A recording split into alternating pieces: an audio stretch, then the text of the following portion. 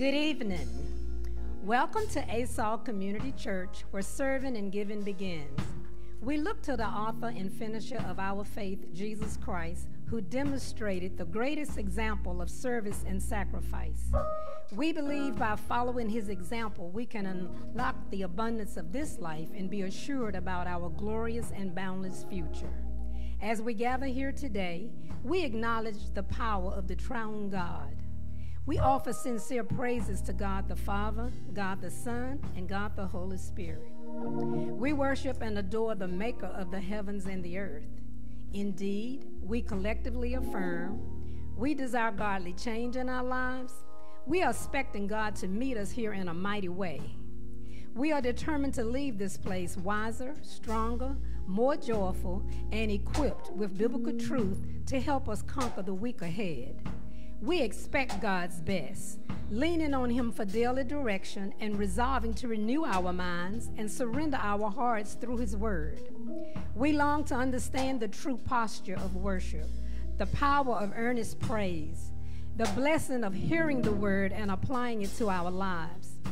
As we look around, we realize that serving the Lord is not confined to these walls. God gathers us here for instructions, but sends us out to share the message of reconciliation. Acceptance of the shed blood of Jesus, his death, burial, and resurrection are essential to abundance in this life and the next.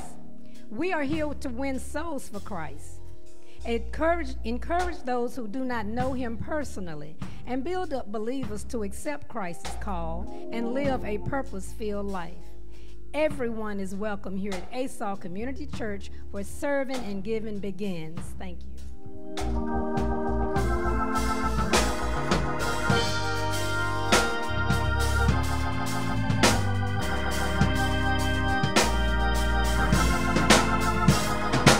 Jesus, you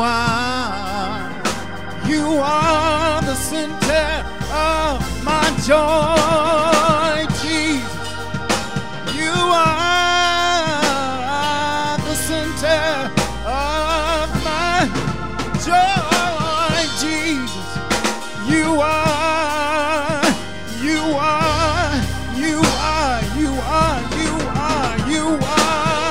Jesus. You are the center of my joy. Jesus, you are the center of my joy. Jesus, you're the center of my joy. Of my joy. Oh, my joy. Of my joy.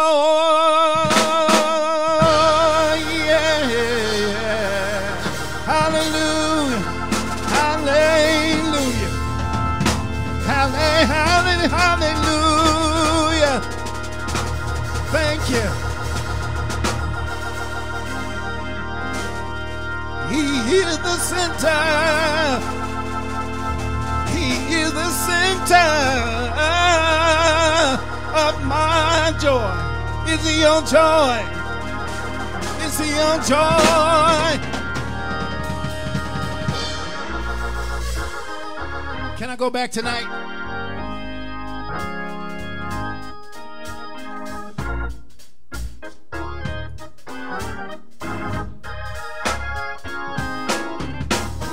Pass me not, oh gentle Savior,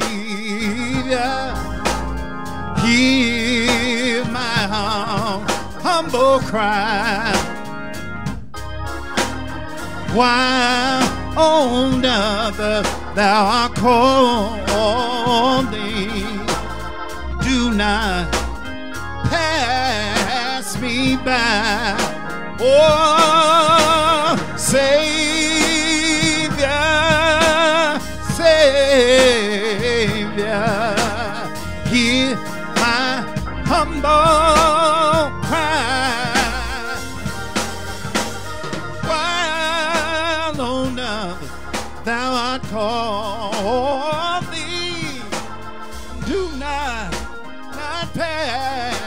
me by. Oh, Savior, Savior, hear my humble cry. While on others thou art calling, oh, do not pass me by. Come on, everybody. Pass me not, oh gentle Savior, hear my humble cry. While on others thou art calling, yeah, do not pass me by. Come on, everybody. Oh, Savior, Savior, hear my humble cry. While on others thou art calling, oh, do not, do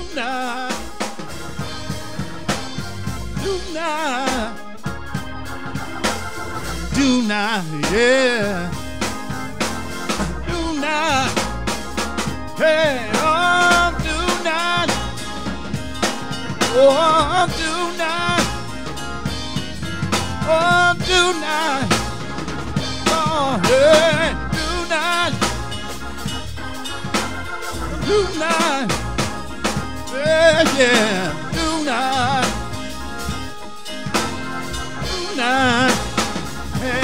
Pass me by. Come on, everybody. Oh, Savior, Savior, hear my humble cry. While on others thou art calling, yeah, do not, do not, do not, yeah, do not. Lord, I don't care what you're doing, but do not, yeah, do not.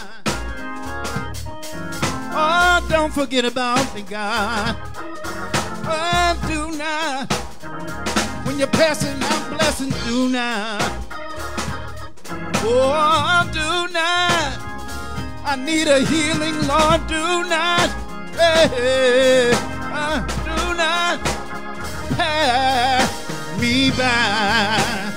Oh, Savior, Savior, hear my humble cry. Oh, while on others thou art calling, do not pass me by. Somebody ought to say hallelujah. They don't sing those songs anymore. But those are the songs that I grew up off of. Sometimes we didn't have drums, we didn't have pianos, we didn't have microphones. We would just start out and the whole church would just take it away.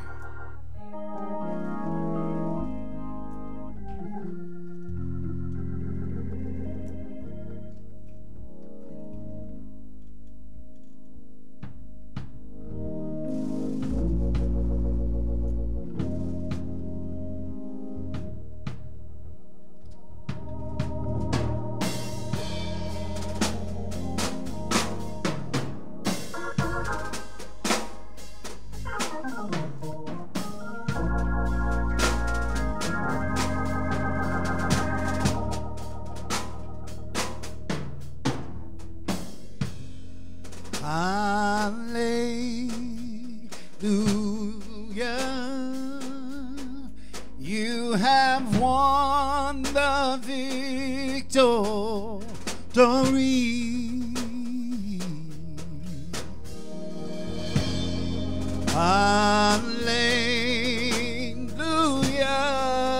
Hallelujah. You have won it all for me. Yeah.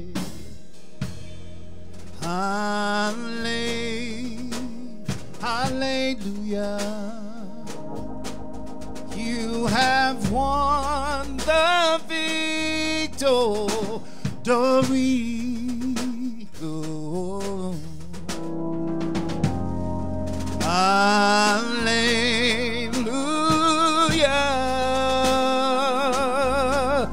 You have won it all for me.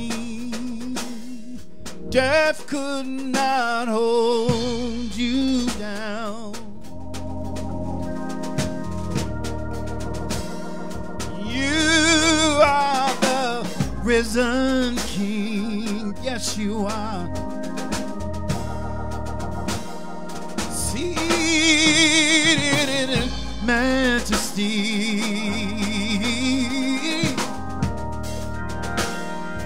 You are the risen King.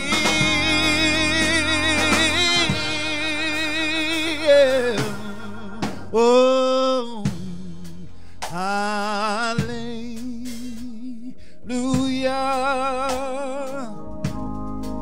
You have won the victory, God. Hallelujah.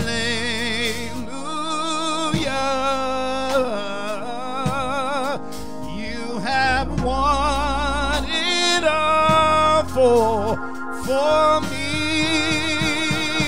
Death could not hold you down, no.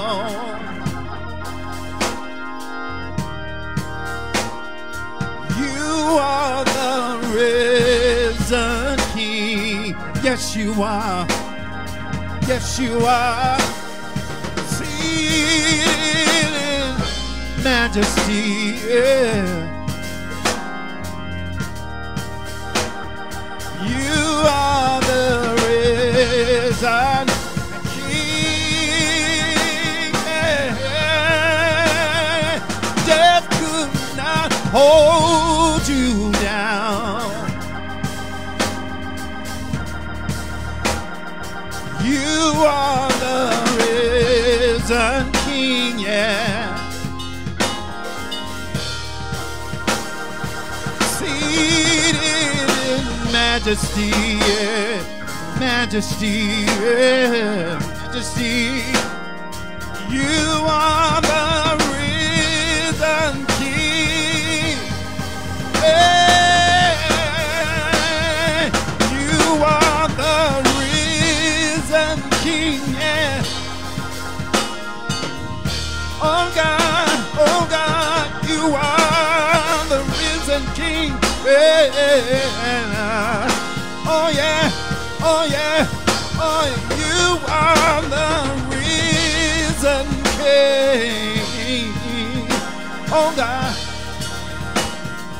you are the risen King. Yeah. Death could not hold you down.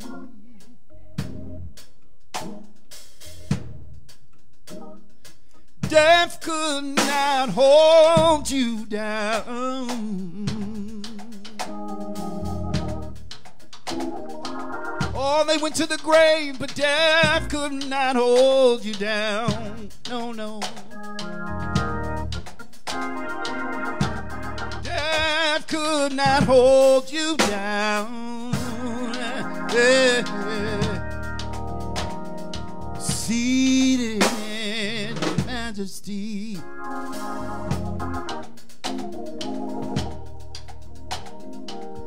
Seated in majesty.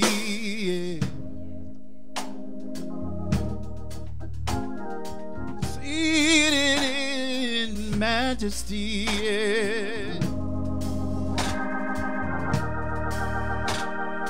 You are the risen King. Yeah. Death could not hold you down. No. Yeah. Death could not hold you down. Yeah. Hey. Hey. Death could not hold you down. Hey. I said death could not hold you down. Hey. Death could not hold you down. No, no, no, no, no, no, no, no, no, no, no. Death could not hold you down. Yeah, yeah, yeah.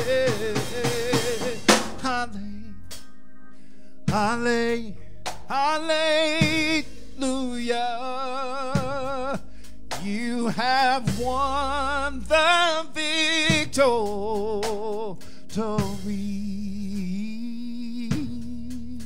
Oh, hallelujah.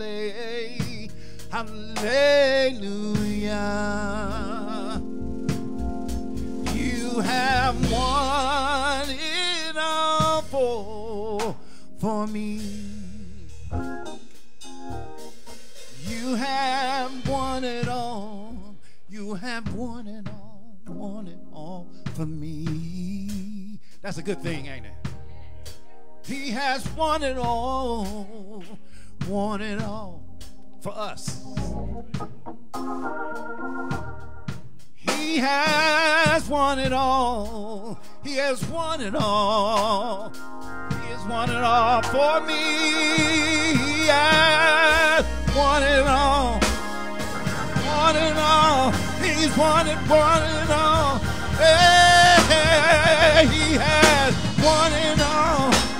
He's won it all. He has won it. He's won it. He's won it. He's won it all.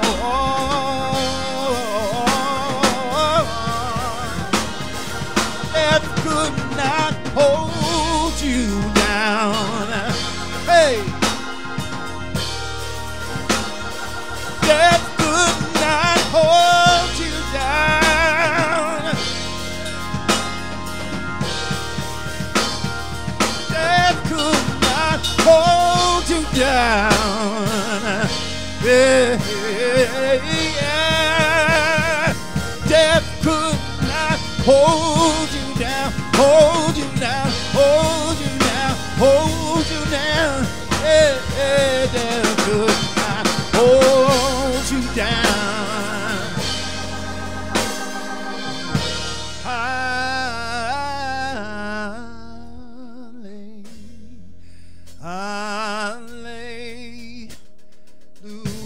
Hallelujah.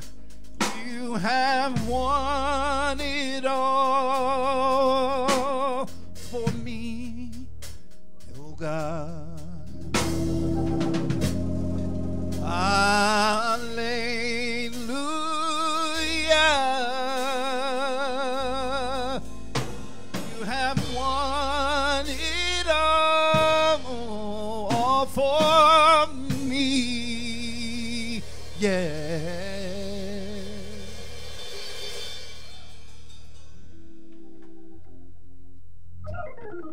Hallelujah. Hallelujah. Glory to God. Glory to God. We worship you this evening, Lord God. We thank you, Father, for you are our salvation, Lord God.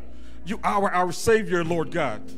You clothed yourself in human flesh and came to this earth and poured out your blood for us. And we thank you for the blood. We thank you for the blood. We thank you for the blood that covers our sins, Lord God. We thank you for the blood that gives us entrance to your throne room, Lord God. We thank you for the cost that was paid so we can live in your kingdom, Lord God. We thank you for the love that you expressed to us through your Son, Father. Jesus, we thank you for all that you said while you were here, for all that you did while you were here, for all those that you healed, all of those that you set free. We thank you that we walk in deliverance. We thank you that we walk in freedom right now. We thank you that we walk in healing right now. We thank you for all that you poured out on us, Lord God. We thank you for your Holy Spirit that causes us to hear your voice, Lord God. Your Holy Spirit that gives us wisdom and understanding, Lord God. We thank you for all that you poured out on us, Father. And we worship you, Lord God.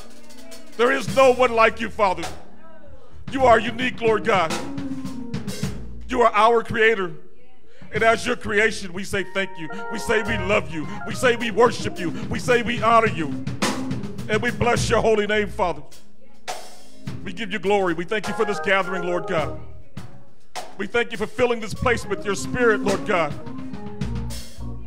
We thank you for touching every soul in this place this day, Lord God. We thank you, Father, for all that you do and all that you are, Father. And we worship you. We worship you. We honor you. We love to be in your presence, Father. We give you glory and we give you honor. In Jesus' name, hallelujah.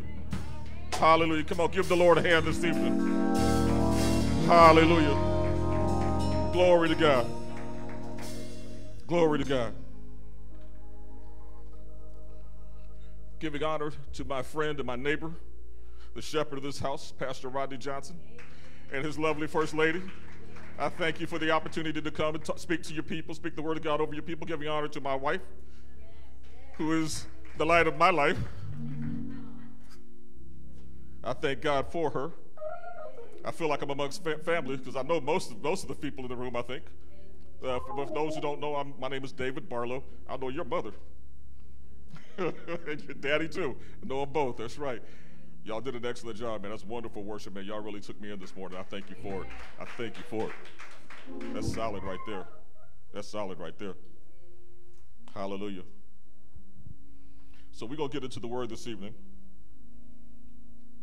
And if you have your Bibles with me, if you could flip over to Luke 4, verse 43, that's kind of where we're going to jump in. But Father, I thank you for this word. I ask that I surrender my vessel to you and ask that you bring all things back to my remembrance, that you speak to your people, Lord God, because it's not my voice and it's not my wisdom that sets people free, but it is yours, Lord God. So use me as you see fit. Hide me behind the cross so they see your face in this word, Lord God, so they hear your voice in this word, Lord God. I thank you for strengthening the people, Lord God, for strengthening their understanding, for building up their faith, Lord God, for causing them to walk in your kingdom the way that you designed it to be, Father. In all things, I thank you for through the name of your Son, Jesus Christ. Amen and amen. So the scripture says this. He said to them, he being Jesus, said to them, I must preach the kingdom of God to other cities too, because for this purpose I have been sent. I want to talk to you today about the kingdom of God. Now, what is it about the kingdom of God? Well, let's back up a little bit. First of all, Jesus said that for this reason I was sent, which makes you think that this was the one reason he was sent, was to preach the kingdom of God. He didn't say he was sent to create a religion. He didn't say he was sent to create a church. He didn't even say he was sent to die on the cross for us. He said he was sent to preach the kingdom of God. Dying on the cross and building his church are necessaries to get the kingdom of God into the earth. They are the means to an end, but not the end itself. The end itself is the kingdom of God. So my question is, what is it about the kingdom of God that makes it so important that Jesus would say that this is the reason that I came? What makes it so significant that this is where Jesus would point to, and this is the thing that Jesus would say is his whole purpose for being brought to the earth? Well, I think that in order to get that answer, we have to go back to the beginning. We have to start where God started, where the kingdom was initially created. So in the beginning of Genesis, it starts out this way. In the beginning, God. Now we have to understand that God is not a name. It's a description. It means a self-existing one. It means that God existed before anything else did, and he existed all on his own. He needed nothing for him to be but himself. We don't claim that because we need to breathe air. We need to eat food. We need to drink water. God is the only entity ever to exist that was self-existing all on his own. So it says that in the beginning, God created the heavens and the earth. He created the heavens, which is the invisible realm. The invisible realm, he filled it with angels and cherubim. They worshiped him. They praised him. They did his will. They served him in every way imaginable. Countless numbers of them. But after that, God decided to create the visible realm. Now, why would God do that? Is it not enough that you have all of these creatures that you've created, that they worship you with nonstop, that they praise you nonstop? The answer, there are a lot of things about God that we can't understand, that we can't comprehend, that we may never be able to understand. But there is one thing that the Bible tells us about God that helps us understand why he created the visible universe. And in 1 John chapter 4, it says that God is love. Love seeks to be shared. Love seeks expression. Think about when you see a puppy, a young puppy. What does that puppy do when he sees you, whether he knows you or not? He comes up, his tail is wagging, he's rubbing all up on against you, he's kissing you, he's doing everything he can because that puppy is full of love, and love seeks to be shared. God is the same way. Because God doesn't have love like the puppy, God is love. So God decided that he was going to create spirit children, and that he was going to create a physical universe to put those spirit children into. So God says, I'm going to take a part of me, and I'm going to create another entity that has never existed. So God created spirit children. It says that, the scripture says that he said, let us make man, and as man and woman, he created them. Now, it's important to understand what that's really saying, because make and create don't mean the same thing in Hebrew. In Hebrew, make means to make something new out of something that exists. Creating means that you make something out of something that never existed. You create it out of nothing. So God made man in his own image. He took his character, he took his attributes, he took his way of thinking, and he created spirit children. Now, the Bible says that he created them, or that he made them male and female. You have to understand that what he's making is not a physical person. He's making spirit beings. And in the spirit, there is neither male nor female. They're both, but they're neither. One of the mysteries of the Bible. Then it says that he made them, male and female, he made them. As a result of creating the spirit beings, he caused it to turn into something that's never existed before. A spirit being that is godlike. Not God's, but godlike. That's what makes us different from the animals and everything else that God created. That's what makes us different from the angels and everything else that God created, because when God created us, when he made us, he used his own self to build us out of. And so in a very real way, he made us godlike. Then he gave an assignment. So he has created the first kingdom. He's created the kingdom of heaven. When he created the kingdom of heaven, essentially what that did was that established the position of king. That was, before then, there was no need for a king. But because he created the invisible universe, he became the king of heaven. When he created the physical universe, and then he created his spirit children, and he put them into that physical universe, he gave them assignment. He said, let them have dominion over the earth, over all the animals, the plants. You guys know how the scripture goes. He said, let them have dominion. Not let us have dominion, let them have dominion. So he's created these spirit children that are godlike, put them into this physical universe, and then gave them godlike responsibilities. Because he said, let them have dominion. He created images of himself, the king of heaven, to rule the kingdom of earth.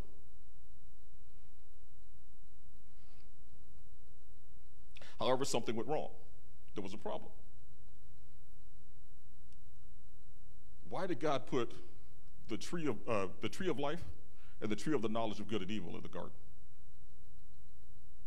Choice. If there is no choice, there is no free will. And God wanted to know, what would you choose? Think about someone who's incarcerated. In a prison, they have big, high walls, big, high fences. Why? To take away choice. You don't have the choice of getting out. You have to stay in. You no longer have choice. Your will is to do what I tell you at that point. But God wants people to choose him, so he gave them other options in the earth. over the period of time, they chose to take that option. Because God had given them dominion over the earth, made them kings over the earth, when they took that option, the Bible says that whom you obey, I forget how it finishes now that I'm thinking about it, but whom you obey, come on, tell me. Those scholars. Yeah, whom you obey, them you will serve? The essence being that when they ate the apple, they changed sides. It's treason. They changed from God, they changed to Satan. And they gave the authority that they had now to the enemy. Satan even says it in, where is it here?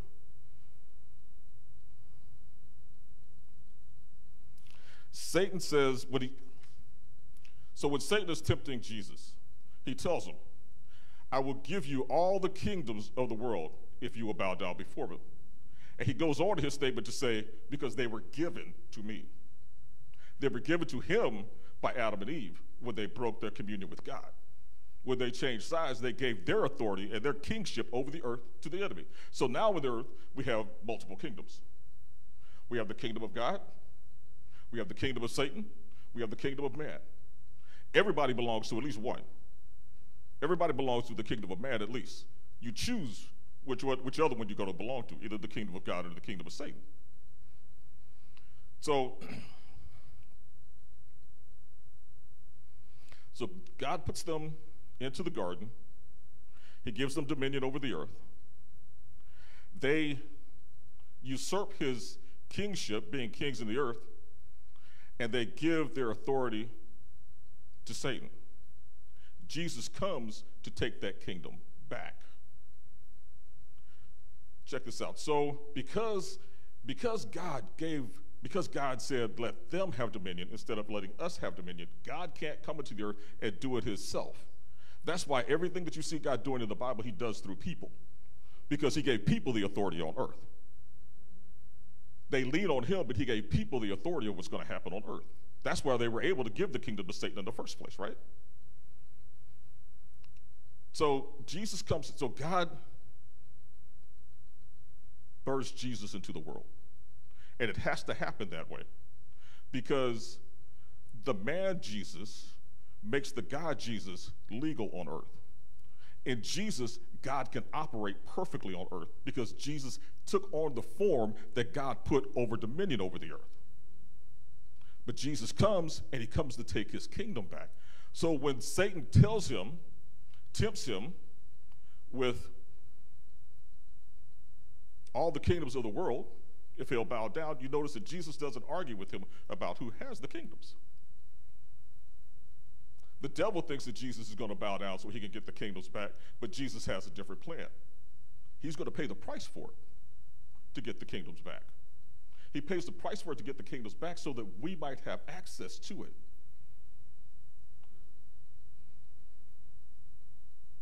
The thing about having access to the kingdom of God and living in the kingdom of God means that you have power. The Bible says that the kingdom is power. When we live in the kingdom, we have power. Let me tell you how we see that in the Bible. When Jesus walks up to the tree, it's the time that he should be bearing fruit, Jesus curses the tree and the tree dies. Jesus doesn't have to go get an axe. He doesn't have to go get a shovel. He doesn't have to do anything. He curses the tree and the tree dies. That's because Jesus operates perfectly in the kingdom, and what the kingdom gives us control over is what? What God gave us dominion over. Nature. The kingdom operates, God said, have dominion over the earth, the plants, and everything else that is there. Have dominion over. That means that we can control it. We are tasked with caring for it. But that also means that we have dominion over it, meaning that we have authority over it. We control it. We can make it do what we want it to do. Our task is to hear what God wants us to do and do what God wants us to do with it. But time and time again, that's why Jesus can heal people, because he has dominion. Another character in the Bible that understands this is Paul. There is the story of Paul in the book of Acts, where Paul has been taken captive by the Romans. Now you have to understand that Paul's father is a Roman. So Paul was born a Roman, but Paul is also a Jew. So Paul is taken captive by the Romans, and they see him as an insurgent. because he's preaching this kingdom. This kingdom comes against the kingdom of Rome. So they take Paul and they want to torture him to get information out of him, but ultimately their goal is that they're going to kill him. So they get out that whip that has all the glass and the chains, or the glass and the hooks and all that kind of thing that tears flesh off, and they prepare to beat Paul with this thing. But Paul understands kingdom, because kingdom, after all, is, so when a kingdom is formed, there is a king. That king decides what the nature of his kingdom will be. In order to get the character, what's the term I'm looking for here? The culture of the kingdom to be what he wants it to be, he does what? He institutes precepts and laws and rules. He sets up a way that things work, just like we do here in the United States. Our tax code is one of the biggest things that controls what our culture is like, because it pays you to do the things that the government wants you to do, and it penalizes you for not doing those things, or for doing the opposite of them. Whenever a king comes in, it's his desire to set up his culture the way that he wants it, so he puts in rules and the way that things work in order to make that culture come about. Paul understands how this works. So when Paul is taken captive by the Romans and they're about to beat him, Paul says, wait up, hold up. Is it lawful for you to execute a Roman? At that point, these soldiers who are just chomping at the bit to beat Paul, they all stop, and they go get their commander. They bring their commander out. They're scared of Paul now. They were about to kill him, now they're scared of him. They go get their commander, they bring their commander out, and their commander says, tell me true, are you a Roman? Paul says, yes. The commander says, it cost me a lot of money to become a Roman. Paul says, I was born a Roman. Now he has authority over them. And he tells them, I want to go see Caesar. As a Roman citizen, he understands that as a Roman citizen, it is his right to be able to go see Caesar. So he tells them, I want to go see Caesar. I want to talk to Caesar about what you were about to do to me as a Roman. All the guards and the prisoners, and all the guards are now afraid, and they're asking him, don't do that. Can't we take you to Pontius Pilate, or can't we take you to somebody else that you could talk to? You don't have to go and talk to Caesar. He says, no, I want to go talk to Caesar. I don't have to stop to a middleman. I can go straight to the source, because that's the way kingdom works. That's the way kingdom works. I hope you hear what I'm saying, because that's the way the kingdom works. So Paul, they get ready to take Paul to Rome to see Caesar. On the way to Rome, he's on a ship with the other prisoners, and the ship goes down to the sea. But Paul knows that he's on a mission that is called for by God, and understanding how kingdom works, Paul knows that he can't complete that mission if he doesn't get to Rome. So Paul knows that he's not going to die, and he tells the other prisoners, if you stay with me, you won't die either. Kingdom, if you understand how kingdom works, it not only works for you, but it can work for the people around you, if you understand how kingdom works. So they all stay around Paul. They all make it to shore. Some of them just barely, some of them on sticks. You know how the story goes, but they all make it to shore. They all live. They gather up food from the shipwreck, and they're sitting around a fire, and they're cooking the food and about to eat. Paul reaches into the logs to take another log out of the fire, and a viper latches onto Paul's arm. Now, this is a viper that should kill Paul in about 3 minutes. Paul takes the viper, shakes it off, and throws it into the fire. Keeps on eating. Meanwhile, all the other prisoners are sitting around. They're watching, waiting for Paul to die. But because Paul operates in the kingdom, he knows that he can't die, so either one of two things happen. Either the venom did not come out of the snake, or Paul's system overwhelmed the venom, because it doesn't even say that Paul got sick. It says that Paul shook the snake off, and he went on doing what he was doing. When they get to Rome, and Paul goes into Caesar, the guards take him in. Paul explains to Caesar what's going on. This is the head guy in Rome. This is the guy who calls all the shots. Caesar tells Paul, he apologizes to Paul for what's happened. Now, mind you, remember, Paul started off where? About to be killed, about to be executed in the worst possible way. Now he's standing in front of Caesar, and Caesar is apologizing to Paul for what they did to him. Not only does Caesar apologize to Paul, but he tells Paul, I'm going to give you a house right here in Rome, and I'm going to send these guys back to fight the war. So Caesar sets Paul up in Rome in a house, and from that house, Paul writes most of the New Testament. Because Paul understands how the kingdom operates. Paul understands how kingdoms operate. Jesus says, I give you the keys of the kingdom. Not to the kingdom, of the kingdom. Kingdoms are set up to have rules and regulations and precepts and ways that they operate. If you understand how those things work, you can take those things and apply them to your life, and you can fix your life where it's broken, and you can get in a position to carry out what God has called you to do. But you have to understand what the keys are, how the keys work, and what they accomplish. Most of us, we have the keys, we've seen the keys, we know the keys, but we're stuck at the door because we don't know how to make the key work. So we start experimenting, and we tap on the door down here, and it's, I'm healed, by his stripes I'm healed. We tap on the door up there, by his stripes I'm healed. We tap on the door over there, by his stripes I'm healed. We stick the key in this way, by his stripes I'm healed. We stick the key in that way, by his stripes I'm healed. We kick on the door, by his stripes I'm healed, not realizing that just saying it doesn't make it work for you because you're still sick. So obviously just saying it doesn't make it work. There has to be more to it. There has to be more to it. There has to be a faith component to it. You can't just say it. There has to be a faith component to it, and you have to line up with what the rest of the word says. The word warns a husband not to, what does it say? It says not to carry, something along the lines of not to carry anger towards your wife, or your prayers will be blocked. So being angry towards your wife locks up heaven. And it doesn't matter how many times you name it and claim it, how many times you want it, how bad you pray for it, or anything else that you do, it is not going to unlock for you because of something else that has locked up your prayers. So you have to understand not only what the keys are, but how the keys work and how they work together. But Jesus said he left us the keys of the kingdom. And one of the keys that he left us is wisdom. Every story in the Bible shows how keys work. And if you approach them, just like that story with Paul, if you approach them looking and asking God, why is this happening? What alternative thing could have happened? Why did it happen this way? What was the benefit of it? What unlocked it? What made it happen? Where are you in it? Then those keys will start to make themselves known to you. That's why it tells us, study to show yourself approved. But we have to be willing to get in there and do it.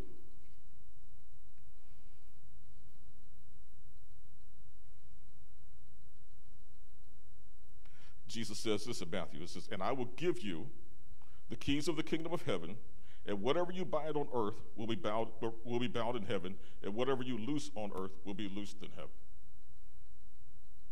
Initially, it was thought that this was talking about opening the door to heaven to get people in and closing the door to keep people out. That is why the Roman Catholic Church, they pray to Paul, and they do things like that because the keys of the kingdom were given to Peter, rather, not Paul, but Peter. But it means a lot more than that. You can unlock blessings for your life here on earth by walking out the gospel. And as you walk out the gospel here on earth, it unlocks those blessings in heavens, and those things are translated from the supernatural into the natural. They come from the kingdom of God into the kingdom of man, or the kingdom of God on earth. And as a result, they come into your life. The opposite is also true. Through disobedience and sin, we lock up heaven, or we lock up our own lives here on earth. The result is heaven agrees with that, and heaven locks up against us. So we have to understand how the keys work. We have to know what they are and how they work and how we use them.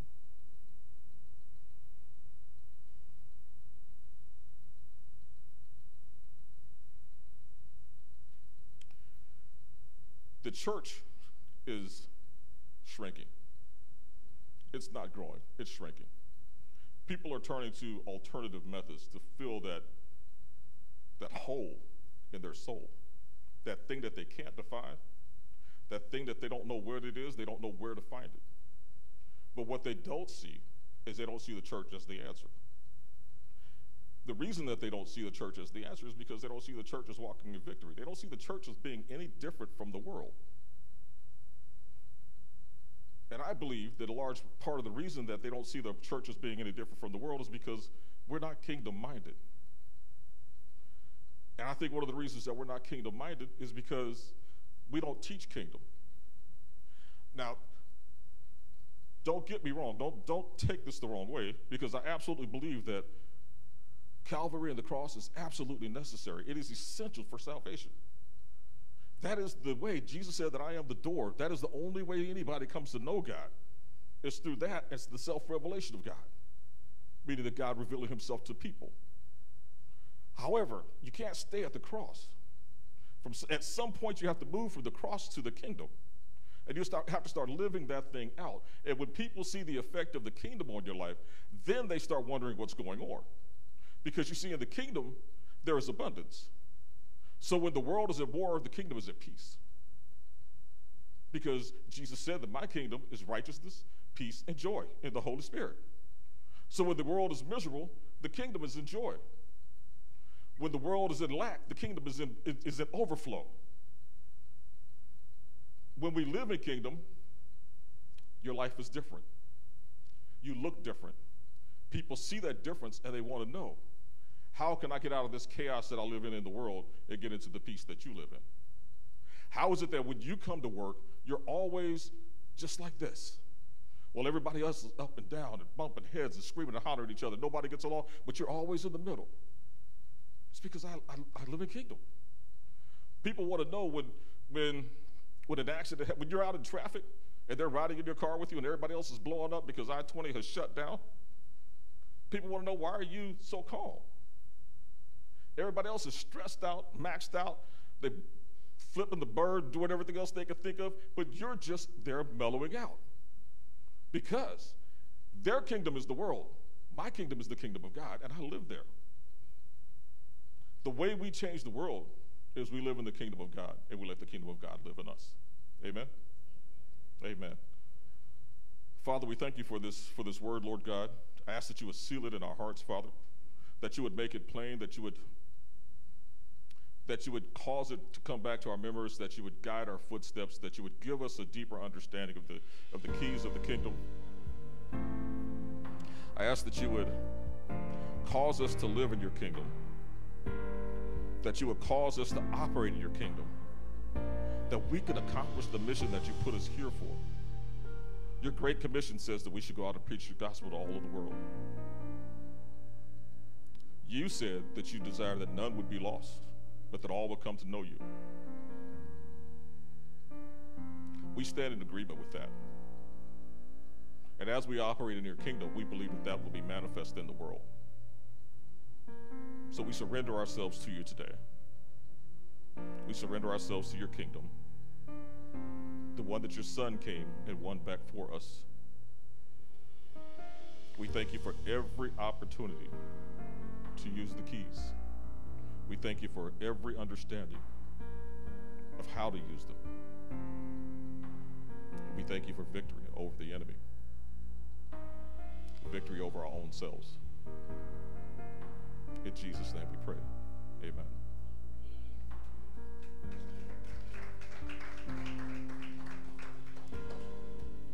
Now, the whole purpose for all of this is that none should be lost.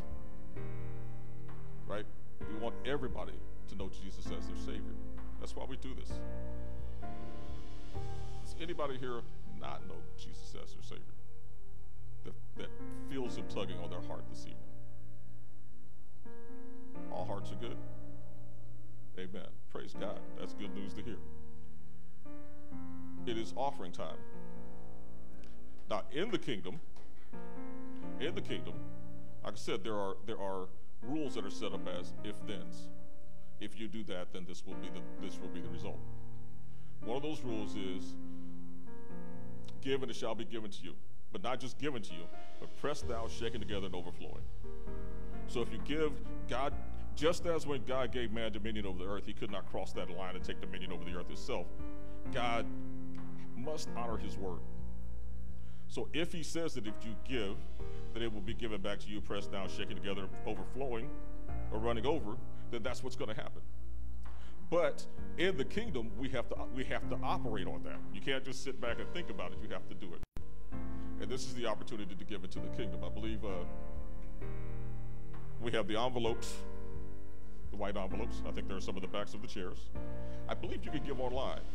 I'm hoping. Oh, there it is. Right. You can give online. So I'm going to give you a chance to get that together while I get mine together. Because I could use some overflow in my life. Especially with the economy being what it is right now. I need some overflow in my life.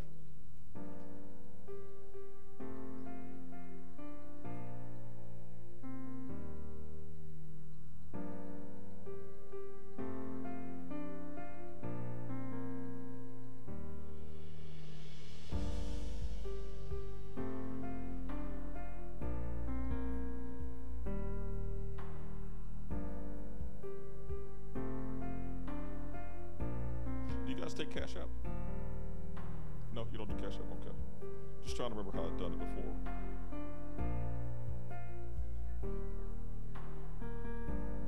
Oh, okay. Yeah, that sounds familiar. Secure Kill.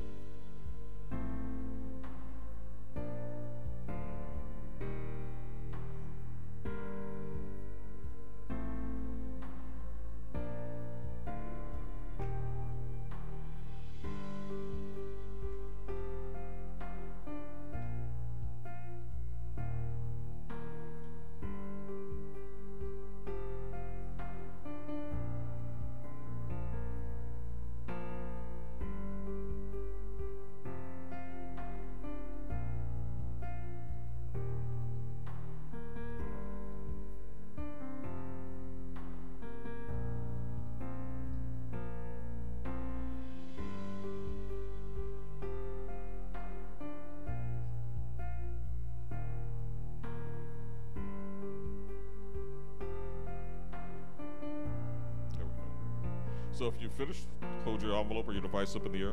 Father God, we thank you for this opportunity to give into your kingdom. We thank you that we pray that you would take these funds and that you would multiply them in your kingdom, that you would use them for your purposes. We thank you for doubling them back to us. For the overflow, Lord God, we thank you for that we can lean on you and depend on you because you're consistently dependable, Father. We thank you that we trust you, that we can trust you because you're consistently dependable. We thank you for the opportunity to give. We thank you for the ability to give. In Jesus' name we pray. Amen. So I'm going to ask you to stand to your feet. I'm going to speak this blessing over you, and we're going to call it an evening. Pull the blessing up here. Did you learn anything this evening?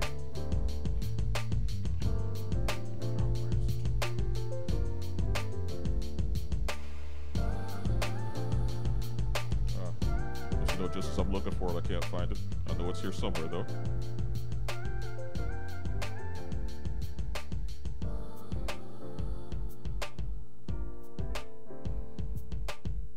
There it is.